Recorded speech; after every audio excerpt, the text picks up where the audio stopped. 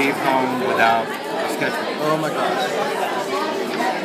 So I tend to draw that's nice. people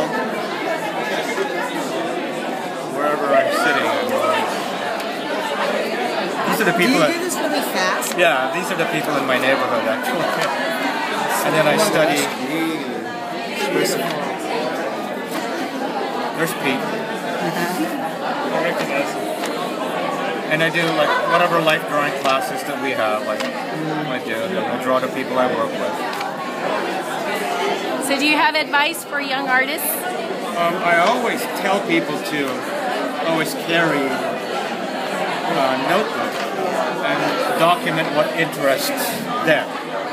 You can never know when inspiration is going to come. You just don't know because you're just wherever you are. But try not to. Is the specific thing you're looking for? Like a daily life or something that ordinary, it seems ordinary. Yes. These are just people I see in the cafes. And study the human figure as often as you can.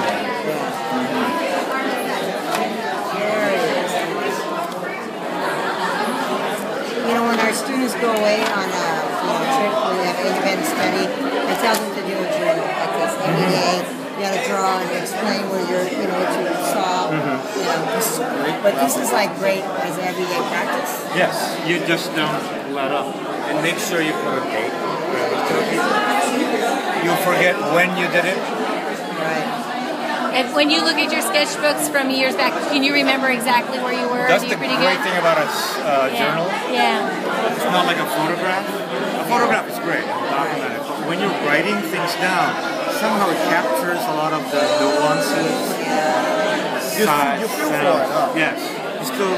Sometimes I've actually looked back at a journal and I'm reading it, and I'm wondering, I don't remember that at all.